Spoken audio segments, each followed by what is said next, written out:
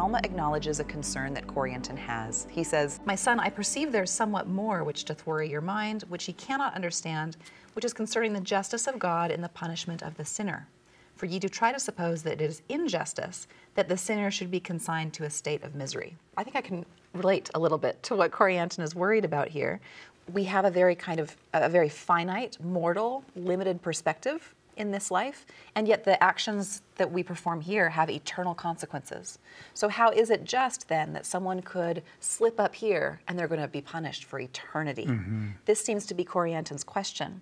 And Alma's answer comes in the previous chapter, and it has to do with the doctrine of restoration. Alma defines it in chapter 41, verse 3. Men should be judged according to their works, and if their works were good in this life, and the desires of their hearts were good, they should also at the last day be restored unto that which is good. And if their works are evil, they shall be restored unto them for evil. And Alma then goes on to explain more about what this entails. And I think his answer is really important because it gets at the very heart of why we have religion in the first place. My favorite explanation of this chapter comes from the Latter-day Saint philosopher Mark Rathall, who explains that sometimes we think of the final judgment as if it were God giving us a final grade. We show up at the judgment bar, and you either find out if you passed life or if you failed life. And if you passed, you go to heaven, and if you failed, it's not so fun for you for the rest of eternity. I wish it was like that. I'm like, oh, okay, just pass, fail. Yeah, right.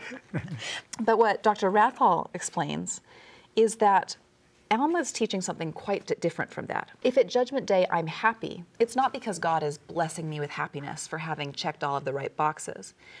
If I am happy at the last day, it will be because I have built myself into the kind of person who can be happy. Regardless of circumstances, yeah, you have just allowed yourself to find that happiness and joy in life. Is that what you're saying? Yeah, and I think you find it through certain kinds of habits. Okay. So being a happy person requires certain things. You need to be someone who knows how to live in relationship with others, how to be self-sacrificing and listen attentively and build genuine relationships. And so at the judgment bar, what happens is God restores you to the kind of person that you have built yourself into over the course of your life.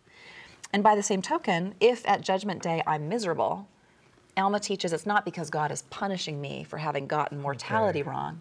It's because I constructed myself into a certain kind of person who didn't have the habits of joy. I think this then is why Alma leads us to verse 10, where he reminds us that wickedness never was happiness.